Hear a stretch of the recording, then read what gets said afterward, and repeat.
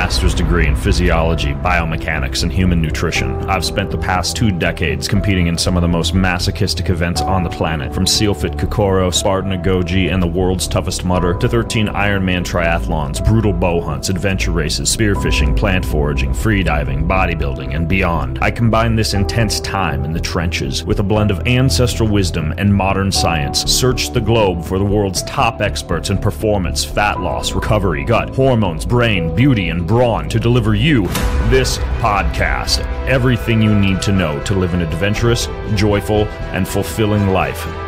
My name is Ben Greenfield. Enjoy the ride.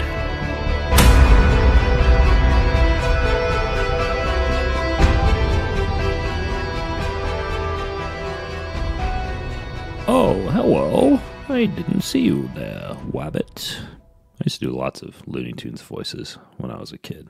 Annoyed people. Looney Tunes and the Muppets. Hi-ho, Kermit the Frog here. This is Ben Greenfield. I want to tell you about something before we jump into part 2 of the nutrition solosode, picking up from where we left off last week. This podcast is brought to you by something I put together, a little something special for any of you hard-charging high achievers out there who get sore. I don't know about you, but I try all sorts of new weight training moves, kettlebell moves, crazy machines, electrical muscle stimulation biohacks that get sent to my house, and I get sore. I throw some curveballs at my muscles. So here's what I do.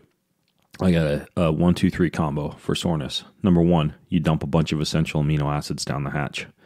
Number 2, you put all of the best-known herbal anti-inflammatories that would have been used, for example, in Ayurvedic medicine and traditional Chinese medicine, including things like cetyl myristoyate and glucosamine, chondroitin, natural minerals, turmeric, you name it. You put all that into the body, and then finally you add omega-3s, preferably from small fish like herring, mackerel, anchovies, and that's packaged up with a lot of DHA and a lot of astaxanthin. I pop that as a combo. So what I've done is I've actually put that together as a recovery bundle for you and then knocked a bunch of money off it. So it's called the Kion Recovery Bundle. That's over at getkion.com. getkion.com.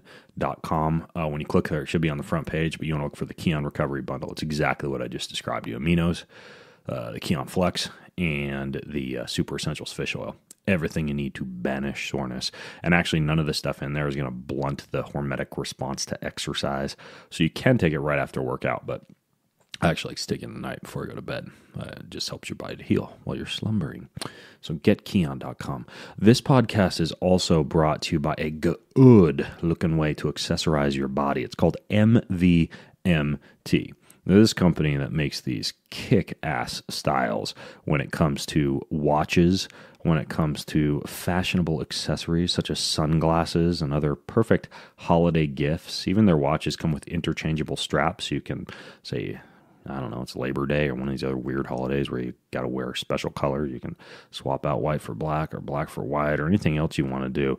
Movement watches keep it simple. They don't tell you how many steps you've taken or blow up your wrist with text messages. They're just basically these true classic timepieces that look the way that I think a watch should look. Good on you.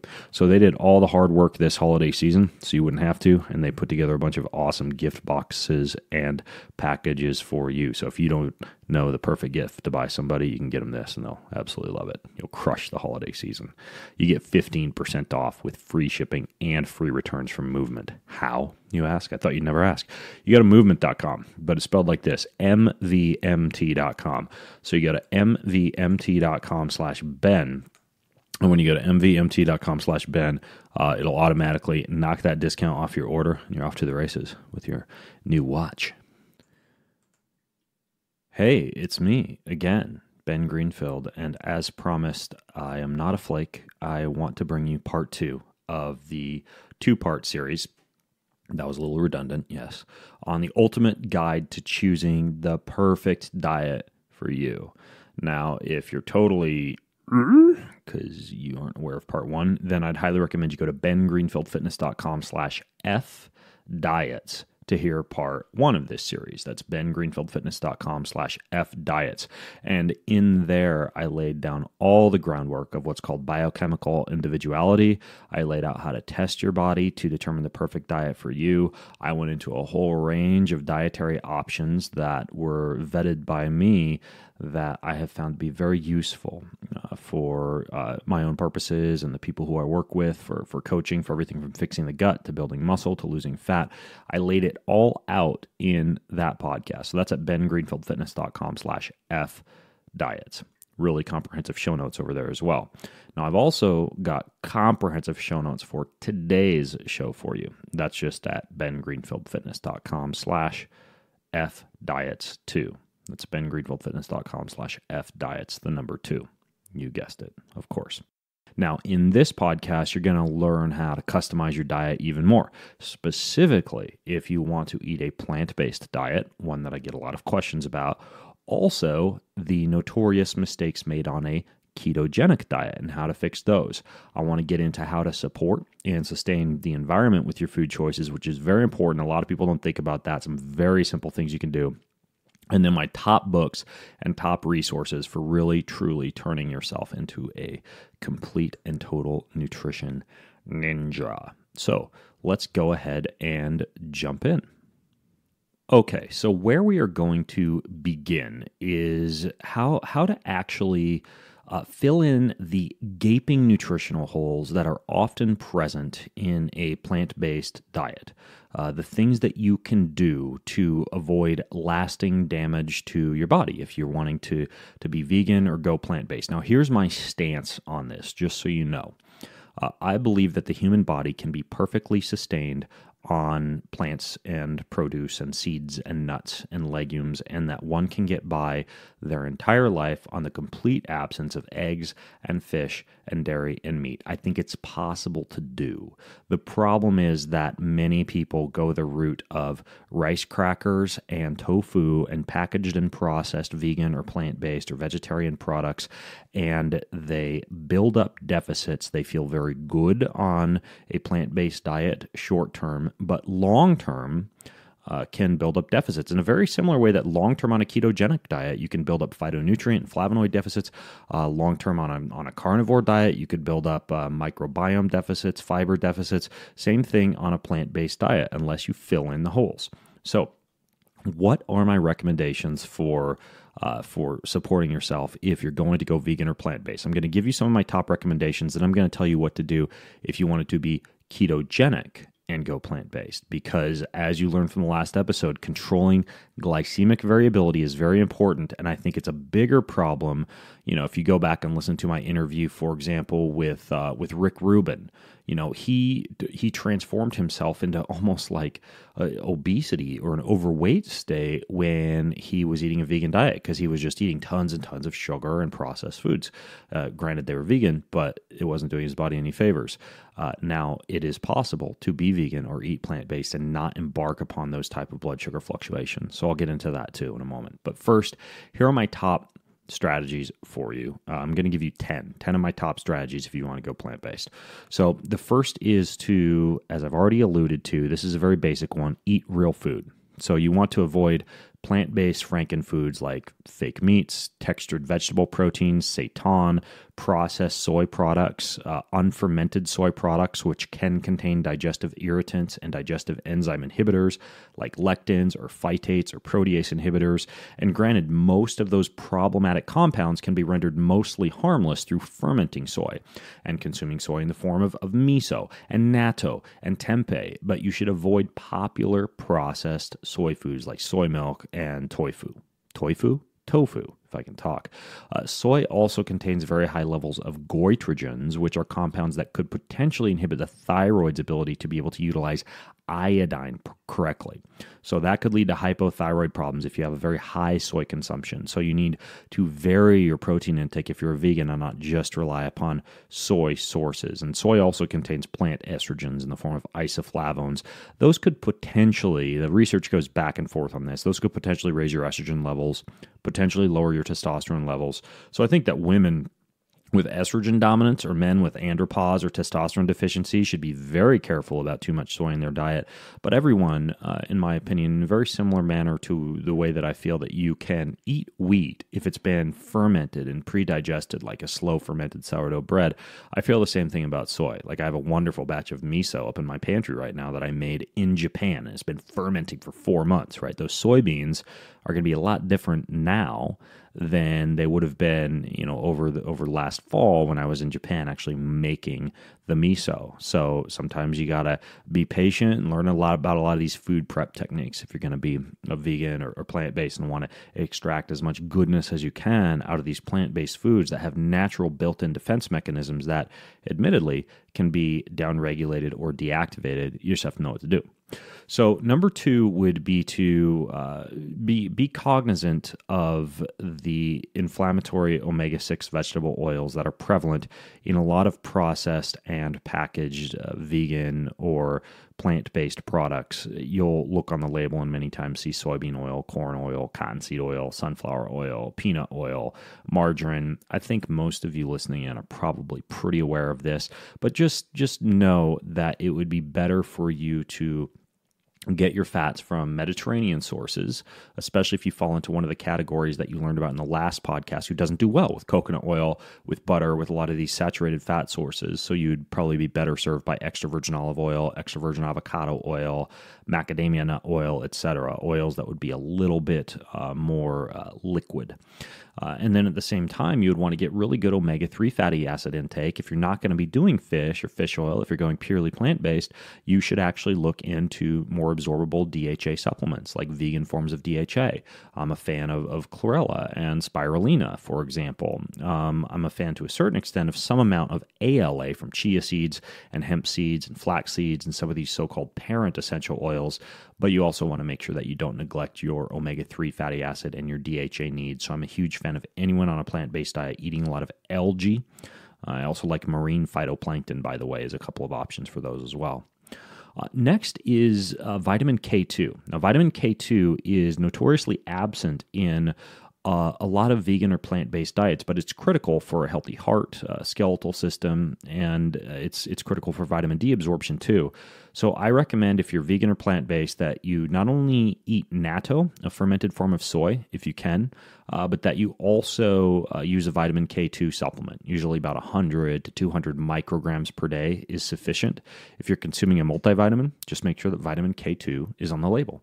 The same can be said for vitamin D3. That one's also missing quite a bit on a plant-based diet. Mushrooms are really one of the best ways to get good absorbable vitamin D. There are a few vegan forms of vitamin D3 out there, like Garden of Life, for example, has a brand. Next is to get adequate vitamin A. So vitamin A is crucial for healthy bone tissue and vision and hormones, but plants only contain beta-carotene, which your body converts into vitamin A, but at a very inefficient rate. So how can you enhance your vitamin A absorption? Well, you want to eat your beta-carotene-rich foods with a lot of these Mediterranean fats. Like you could have your carrots and your sweet potatoes and your yams and a lot of these oranges and yellows and peppers, but have them with extra virgin olive oil, have them with avocado oil, have them with avocados, have them with forms of fat to increase the absorption. Cooking your beta-carotene-rich foods also helps to increase absorption. So any of these foods, like I mentioned, sweet potatoes or yams, carrots, kale, spinach, turnip greens, squash is a great form of beta-carotene, collard greens, cilantro, thyme, romaine lettuce, broccoli. A lot of these plants, if you consume them, as we see a lot of these blue zones doing, like bowls of plants that are just drowned in soupy amounts of extra virgin olive oil, very good strategy if you're going to eat plant-based, to eat them with a lot of these fats to improve absorption. In the same way, here's my next tip for you, that you should properly choose your soy products or ferment them yourself. You should properly prepare grains and legumes and nuts. So as you just learned, fermentation can render soy more digestible. You can neutralize many of the anti-nutrients and mineral-binding compounds in grains and legumes and nuts by learning how to properly soak. or sprout or ferment them. There's a wonderful book by Sally Fallon called Nourishing Traditions. I will link over at bengreenfieldfitness.com/fdiets2 to a useful soak time chart for grains and legumes and nuts. But, for example, I a few times a year now am doing a liver cleanse in which I eat a lot of what's called khichdi. It's an Ayurvedic cleansing stew. Part of that khichdi involves mixing mung beans with basmati rice, because when you mix a grain and a legume, you get a complete protein. So I'm not protein deficient when I'm eating khichdi for breakfast, lunch, and dinner for 5 to 7 days in a row. But when I prepare that, I'm taking my basmati rice and my split mung beans, I'm soaking those in water for 24 hours and then rinsing them and then soaking them again for a few more hours before I begin to cook them. Usually I do a slow cook in a crock pot. Yeah, that's inconvenient. I got to think about making my khichdi a day and a half in advance when I do that. But when you begin to educate yourself on how to deactivate a lot of digestive enzyme inhibitors and enhance digestibility and nutrient availability from some of these foods that you're eating, it becomes far easier for your gut, and you build up far fewer nutritional deficits when you're not eating things like meat and eggs and fish. Okay, the next one is iron. So non-heme-based iron is the form that's found in a lot of plant foods. It's less bioavailable than the heme iron that you find in meat. But you can increase iron absorption from plant foods in the same way that you can increase beta-carotene absorption from plant foods when you consume them in the presence of vitamin C. So combining foods like your Swiss chard and your spinach and your beet greens, your lentils, your beans, your quinoa, a lot of these foods that are non-heme sources of iron with foods high in vitamin C, like tomatoes and bell pepper and lemons and lemon juice and strawberries, papayas, kiwis, goji berries, pineapple, grapefruit, noni. There are a lot of these superfoods that are high in vitamin C. Well, when you do that, you're going to enhance your iron absorption from these vegetables. In a similar way, you should also be cognizant of drinking a lot of teas and a lot of coffees and a lot of red wines that are rich in tannins, because those can reduce iron absorption. So you want to be cognizant of, if you're going to go plant-based, not doing too much of the tea and the coffee and the red wine, because you can inhibit iron absorption, or at least separate those from some of these non-heme plant-based sources of iron that you're eating. The next would be iodine. A plant-based diet is notoriously iodine deficient. So there are sea vegetables, and I love the inclusion of sea vegetables in a good, broad, widely varied plant-based diet. Sea vegetables like nori and kelp and dolce, those are very good sources of iodine. You could check out the website, Maine Coast Sea Vegetables. Excellent website. You can find a lot more iodine sources that you can easily read about and order. You can also consider taking supplemental iodine, like Lugol's iodine or liquid iodine. Typically for that, a lot of folks are doing anywhere from 1 up to 6 milligrams per day. And I'll link to a lot of these tips, as well as a whole article I wrote about this in the show notes at bengreenfieldfitness.com/fdiets2. I know I keep saying that, but I want you guys to be able to access, because I put a lot of work into the show notes for you. Next would be vitamin B12. So nearly every single study conducted on vegans show much higher rates of vitamin B12 deficiency than omnivores, and that can result in elevated homocysteine. Homocysteine increases blood clotting, and it raises your risk of heart disease. So I highly recommend that you include a very absorbable form of B12 in your diet. That could be, in my opinion, or should be, a highly absorbable liposomal, like a sublingual vitamin B12 that you spray into your mouth. That's a really good way for plant-based eaters to get their B12. I think it was my friend Joel Kahn, who on the Joe Rogan episode in which he debated Chris Kresser, he talked about B12 and he pulled out that spray and sprayed it under his tongue. I actually agree with that strategy for B12 for a plant-based diet. And then finally, a couple others I would throw at you. One would be taurine. Taurine is an amino acid that's only found in animal foods. It's crucial for brain development, blood pressure, stabilizing blood glucose, fighting free radicals, protecting your vision. Your body can make taurine from a combination of other amino acids, but that can be very hard for vegans to pull off an adequate volume. So there are companies out there making vegan sources of taurine, like Now Foods has a vegan taurine powder, and you can just use use like 1 gram a day to get adequate taurine. You can also, in my opinion, and should, especially if you're a vegan athlete, but even, it's a nootropic. It's known to stave off sarcopenia. It has a range of research-proven benefits. It's safe. That would be creatine. I think that most people on a plant-based diet should be on about 5 grams of creatine per day.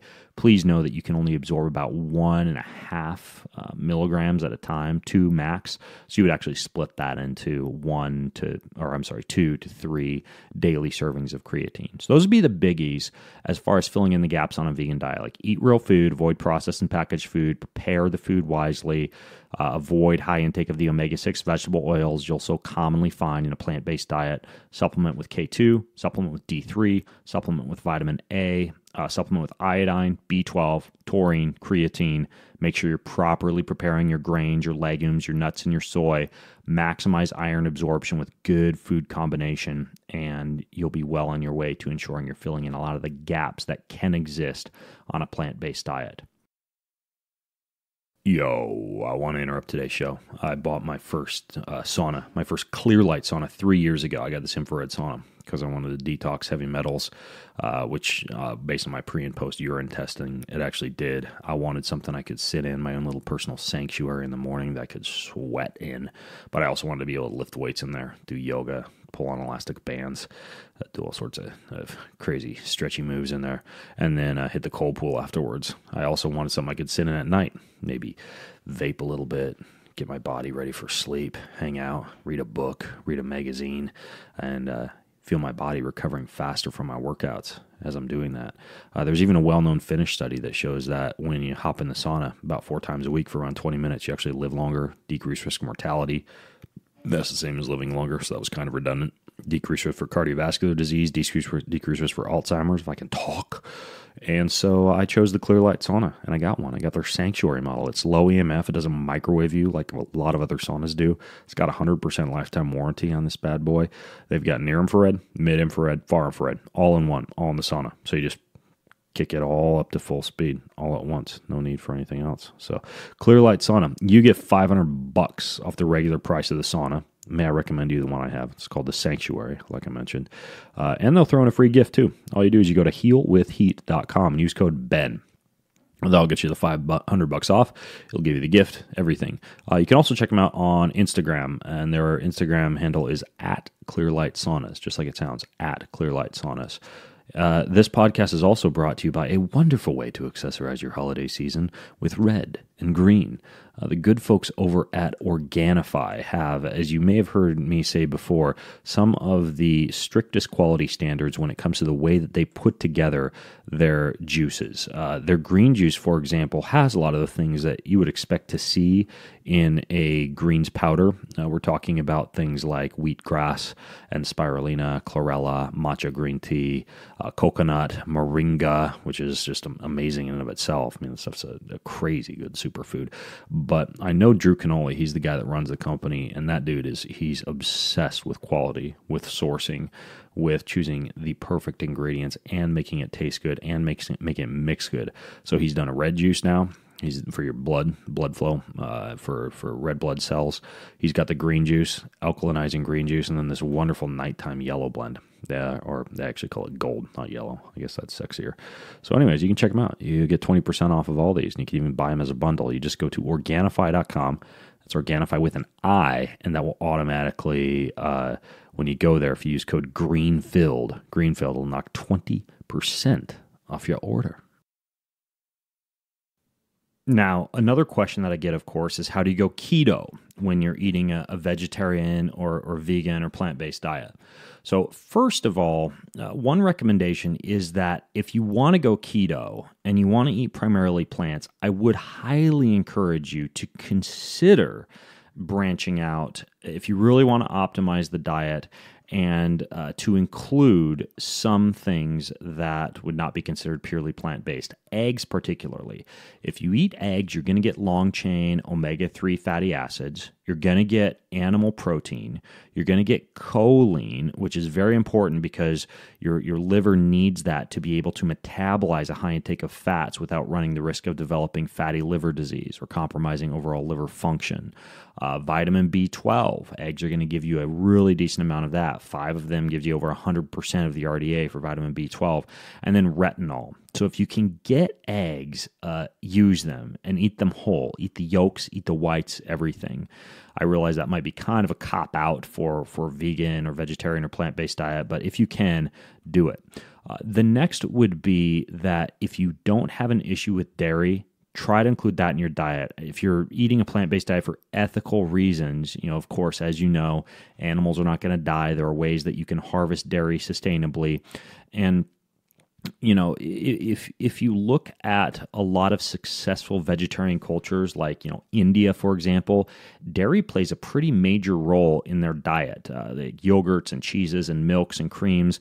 And it's very possible to fill in a lot of the protein and the nutrient gaps if you do include dairy and healthy dairy like yogurt and kefir and hard aged cheeses like pecorino and Gouda and Parmigiano in your diet. That can be very useful. So if you can, try to get good natural sources of dairy. Try to get eggs, especially if you want to go with a high-fat diet, eating as a plant-based eater. But I understand that many folks who are eating a plant-based diet want to stay strictly vegan and aren't going to do the eggs and the dairy. So a few other recommendations that I can give to you. One would be to take niacin and thiamine. Take niacin and thiamine because those are also very hard to obtain. You'll tend to fly through those a lot more quickly if you're eating a high-fat, plant-based diet. So you can get niacin from, for example, sunflower seeds. You can get it in supplemental form. You can get it from peanuts, but I'm not a huge fan of those as a source. For thiamine, you can also get them from sunflower seeds. You can get them from legumes. So, if you don't want to eat too many of those food groups, you could just take niacin and thiamine as a supplemental source in addition to some of the other supplements I recommended in general. But if you want to go high fat as a vegan, I would take niacin and thiamine for sure. Another one that I would include is a very high amount of algal oil because that will get you EPA and DHA. It's not just algae, but algal oil. You'll also get a lot of your omega-3 fatty acids if you eat those as well. So, for example, if you're going to go vegetarian and you're going to be keto, then a typical day for you, a typical keto day might involve eggs and then some kind of a full-fat yogurt and then some kind of like a pecorino cheese, some almonds, some macadamia nuts, some avocado oil or extra virgin olive oil, olives, Brazil nuts, etc. And that's going to give you a lot of the fats. And then you can get avocado oil mayonnaise. You can do a lot more of the seeds and the nuts and the nut butters. So there are ways that you can get a lot of these fats in and still stay kind of plant-based on a vegetarian or a vegan diet. It's just a little bit more difficult to do, to be plant-based keto, but it is actually possible. Now, there's one book out there, and I'll link to this one in the show notes, that's actually a very good kind of starting source for those of you who do want to limit glycemic variability and still eat a plant-based diet. It's called Ketotarian, a plant-based plan to burn fat, boost your energy, crush your cravings, and calm inflammation. Pretty new book, and I will link to that in the show notes as well. But essentially, you're looking at eating a lot of healthy fats, especially olive oils, some amounts of coconut oil, avocado oil, a lot of leafy greens, a lot of healthy nuts, preferably that have been sprouted or soaked or fermented, a lot of low-sugar foods like blackberries and blueberries and raspberries, a lot of non-starchy vegetables like asparagus or cauliflower or mushrooms or peppers, a lot of seeds, chia seeds, flax seeds, hemp seeds, pumpkin seeds, and then a lot of fermented soy products like natto and tempeh, along with quite a bit of algae in the form of spirulina and chlorella, and then a lot of like plant-based protein powders like hemp protein, pea protein, rice protein, and then your avocados and your olives. And that's kind of like how that diet matches up. And what you'll see that will be absent on that would be a lot of grains, a lot of high sugar fruits like apples and oranges and bananas and grapes, a high intake of starchy vegetables like, a high intake of potatoes, for example, and a high intake of sugar like honey and maple syrup and agave syrup, etc. So those will hopefully give you a few clues as to how you could do a vegan or a plant-based or relatively vegetarian ketogenic type of diet. Now, like I mentioned, I also wanted to kind of fill you in on some of the ways that you can avoid the nutrient deficiencies or the issues that tend to pop up over and over again on a ketogenic diet, even if you're not eating a plant-based ketogenic diet, but you just want to eat ketogenic. Well, there's a few things that I'd highly recommend that you take.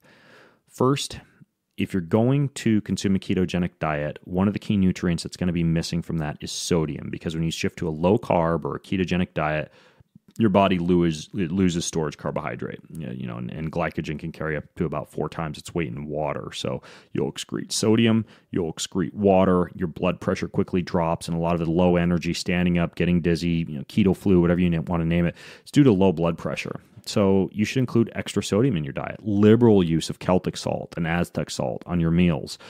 Liberal use, in some cases, there's a lot of people using vegetable bouillon cubes, like it for extra sodium during the day. I'm a huge fan of like the hypertonic solution by Quicksilver Scientific, or the trace liquid minerals from Natural Vitality, or the trace liquid mineral drops by AquaTrue. So you want to get a lot of sources of sodium and minerals in general in your diet. The next thing that I would look into would be glutamine. So glutamine is another thing that can be a little bit more deficient on a ketogenic diet.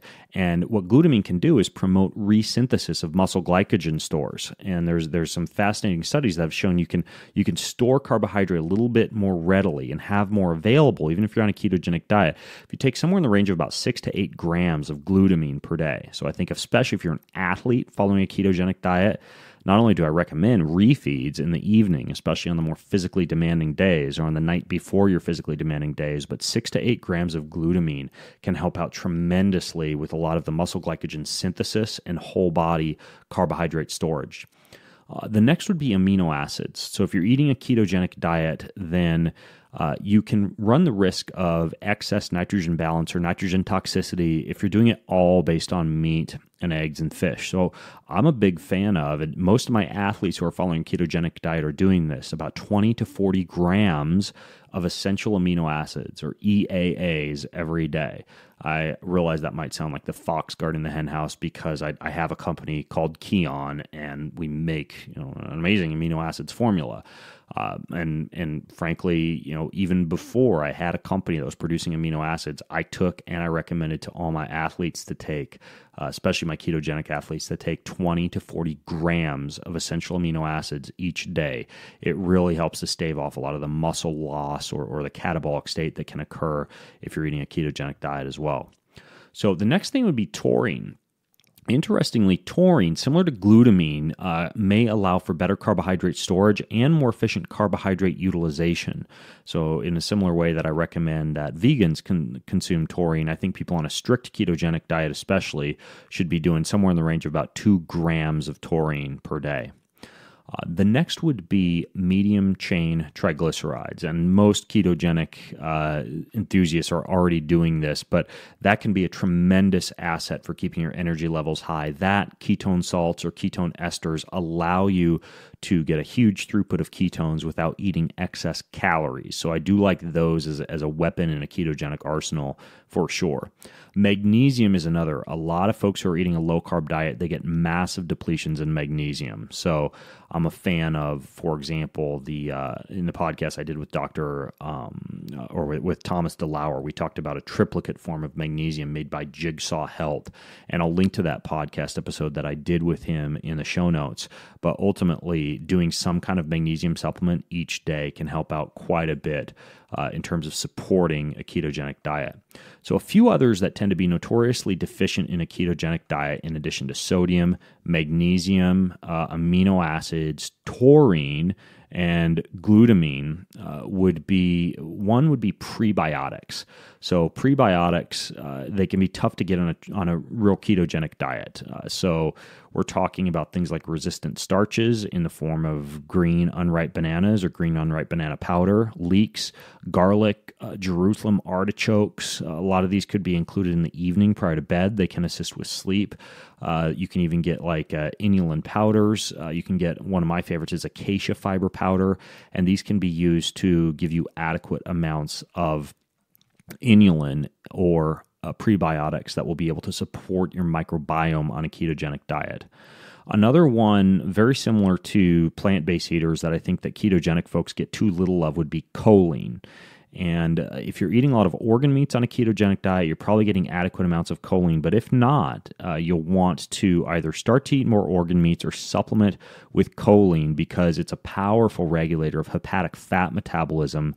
And in order to manufacture, for example, LDL particles that transport fat from the liver, you must have choline. And without that, you run the risk of non-alcoholic fatty liver disease, especially if you're eating a high-fat diet. So supplementation with choline is another one that I recommend. And then finally, I am a big fan of, for folks on a ketogenic diet, potassium. A lot of times the body responds to declining sodium levels by also shedding potassium. And potassium is another one of those electrolytes that you need for proper cellular function. It can cause that dizziness that a lot of people get when they're following a low-carb diet, especially active folks. So supplementing with some form of potassium is something that I also recommend because you're probably not going to be eating bananas and potatoes and a lot of the other starchy foods that have high amounts of potassium in it. Avocados and leafy greens have some amounts of potassium, but extra potassium can help. So in a nutshell, if you're ketogenic, you want to include your MCT oils, ketone salts or ketone esters, sodium, potassium, magnesium, choline, prebiotics, and essential amino acids, along with some glutamine and taurine. If you do that, you're going to fill in the gaps and feel amazing, even if you're not doing a lot of carbohydrate refeeds.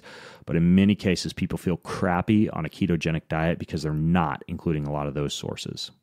Okay, so far we've talked about how you could eat a plant-based diet and fill in the holes, how you could eat a ketogenic, relatively plant-based diet and also fill in the holes, how you could eat a ketogenic diet in general and fill in the holes.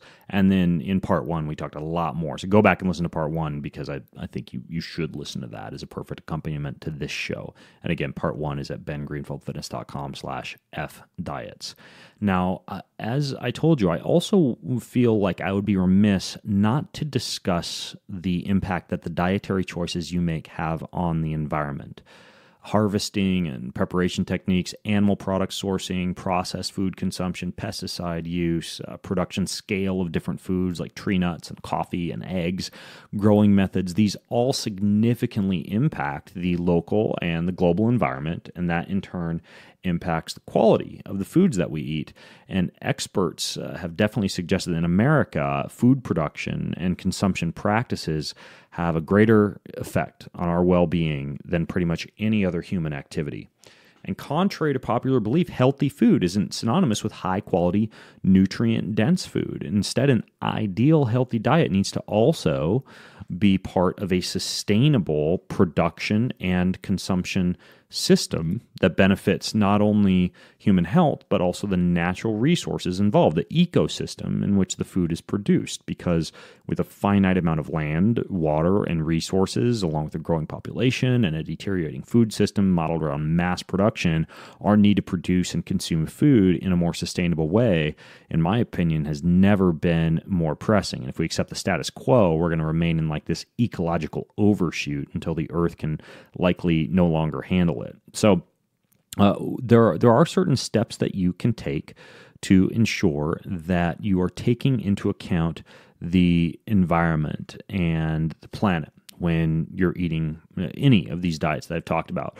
One would be, and I'm going to give you about 4 tips here. One would be to identify your minimum effective dose of animal products. So your optimal intake for the environment is likely around 10% or less of your total daily calorie intake coming from animal products. When you do get animal products, try to choose them from farms that implement sustainable crop and livestock integration systems. Go and listen to my podcast with Joel Salatin, for example, to wrap your head better around that. And, this is one of the reasons that I'm not a huge fan of the carnivore diet, because I don't think that it's that great for the environment. In the same way that I don't think a purely grain-based diet or, like a traditional vegan or vegetarian diet, traditional in the sense of like a modern westernized version of that, is healthy for the environment because of all the soil and the crop damage that can occur from that. So you want to eat about 10% or so of your daily calorie intake coming from animal products, in my opinion, and then you want want to include tubers, root vegetables, legumes, whole grains, seeds, nuts. And while nutrient-dense tree nuts and eggs can pack a little bit more of an environment-harming punch, especially when they aren't organically grown tree nuts and pasture-raised eggs, you can eat nuts and eggs, but I would do moderate amounts of those, and I would also take into account alternative protein sources. There's a very wide world of entomophagy, which is eating of insects like crickets and cricket protein powders and June bugs, and I think we're going to shift towards that heavily over the next century as we realize the damage that high intake of proteins, primarily from animal products, can have on the environment. And then, like I mentioned earlier with my khichdi recipe, vegetarian strategies like combining lentils and rice to get a complete protein. So think about more than just like eating purely animals for your protein, and eat a widely varied diet, like a Weston A. Price-ish diet, as soon as you get to the point where you can introduce a lot of complexity in your diet. Number 2 would be to minimize food waste.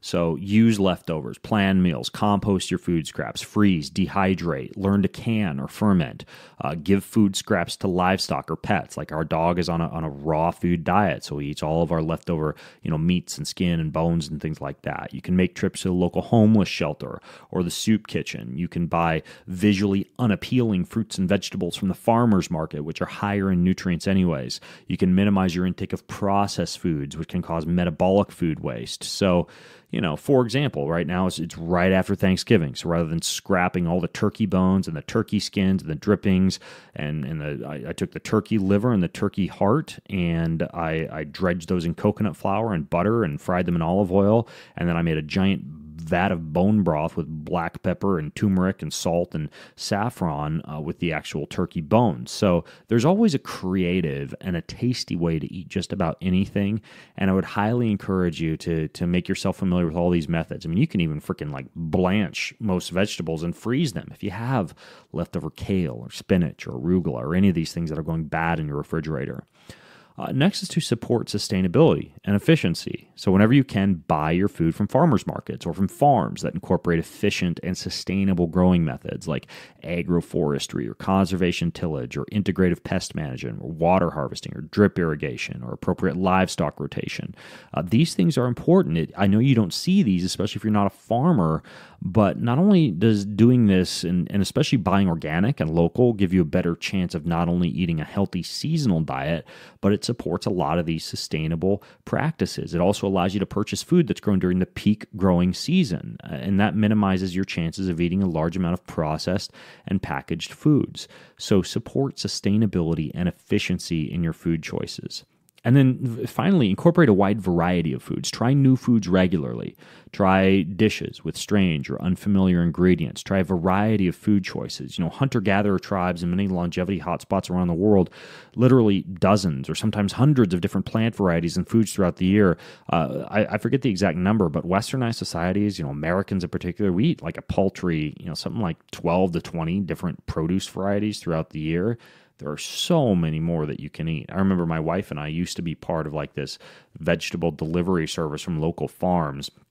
A lot of cities have these, and we would just get this huge variety of vegetables. We had to teach ourselves how to cook them and what they were, and I'd pull these strangely shaped tubers out of this box that they'd arrive in. I have no clue what it is, but I would research it and find out, okay, this is a Jerusalem artichoke. We can make a risotto, and we can chop this up. We can boil it and season it and put it in with the risotto or with the mushrooms. And so you learn how to use a lot of these different foods that you might not have otherwise eaten, and that's easier on the environment when we're spreading things out and eating a lot more horizontally rather than vertically. So there are some websites, and I'll link to a lot of these in the show notes, that can help you make more sustainable choices. There's seafoodwatch.org that helps you make more sustainable seafood choices. There is the Cornucopia Dairy Scorecard and the Cornucopia Egg Scorecard at cornucopia.org, and those rank sustainable dairy and egg brands. There's buyingpoultry.com, which ranks a lot of sustainable poultry brands. There's eatwild.com, which has a lot of sustainable meat options. There's localharvest.org that helps you find local food options. There's Better World Shopper's Guide. That's at betterworldshopper.org, and that helps local companies engage in more environmentally friendly practices. processes, all sorts of things that you can do. There's also a really good website called lessmeatlessheat.org, and that provides education on what I was mentioning earlier, the impact that high amounts of meat consumption can have on the environment. And again, I have nothing against meat consumption. I just think that sometimes we might eat too much of that versus branching out and going into other protein sources as options. So I will link to all of those type of websites in the show notes over at bengreenfieldfitness.com/fdiets also. And then, like I mentioned, I wanted to give you, and I'm going to put a list of all these, but I wanted to give you a list of educational resources that I really like as far as ways to learn more about this. Some I've mentioned already in parts 1 and parts 2, some that I haven't, but books. Biochemical Individuality by Roger Williams. Another really good one is Returning to an Ancestral Diet by Dr. Michael Smith, who has been a guest on this podcast episode. Another one is The Jungle Effect, which I mentioned in the first part of this podcast series about how to eat according to your ancestry. Wired to Eat by Rob Wolf, that talks again about sugar-based individuality and our responses in terms of blood sugar response to certain foods. I talked about the Plant Paradox book, the Walls Protocol book, the Paleo Autoimmune Protocol book, and I will link to all of those in the show notes as well. Another really good one, and like if you wanted to be a true nutrition ninja, you just eventually read all these. Deep Nutrition, Why Your Genes Need Traditional Food by Dr. Kate Shanahan, one of my favorite nutrition books of all time. The Art of Fermentation, fantastic in-depth exploration of how to prepare your food properly, along with Nourishing Traditions by Sally Fallon. Excellent books for that. And then I have a whole bunch of articles I've written, like Can a Vegan Go Keto, and F Diets, and how to use genetic testing to personalize your workout and diet, and how to be extremely active and eat a plant-based diet without destroying your body, and Can a Vegan Go Keto. I've got all these articles I've written, so I'm going to link to those in the show notes as well. And if you were to go through all these different educational resources that I'll put in the show notes, you would really, truly be equipped, not only to help yourself, but help a lot of other people make really smart nutrition and dietary choices. So that's what I have for you. And hopefully across this part 2 and part 1, I helped you really wrap your head around why I'm disillusioned with the modern industry of just churning out diet books, this myopic one-size-fits-all approach, why we need a customized approach, why we need to be more aware of filling in nutritional holes, why we need to be more aware of Mother Earth and the planet in our eating choices, and just generally why we need to be more smart and less lazy when it comes to what we're shoving into our gaping maws. So anyways, if you have comments, questions, or feedback, go to bengreenfieldfitness.com/fdiets2. That's fdiets, the number 2. If you want to listen to part 1, just go to bengreenfieldfitness.com/fdiets. And then finally, if you like this stuff, leave a review. Go to iTunes or Stitcher or Overcast or wherever you listen to this podcast, and not only subscribing helps the podcast out tremendously, but if you're able to say something nice and leave a review, that kind of figures into the ranking algorithm and helps the podcast get more views and helps to spread the word about a lot of this stuff. So I know that nutrition is highly polarizing. I may have generated more questions than I answered with this 2-part series, but hopefully now you're just a little bit better equipped to make better choices. So until next time, I'm Ben Greenfield. Have an amazing week. Want more? Go to bengreenfieldfitness.com, where you can subscribe to my information-packed and entertaining newsletter, and click the link up on the right-hand side of that webpage that says Ben Recommends, where you'll see a full list of everything I've ever recommended to enhance your body and your brain. Finally, to get your hands on all of the unique supplement formulations that I personally develop, you can visit the website of my company, Kion, at getkion.com. That's getkion.com.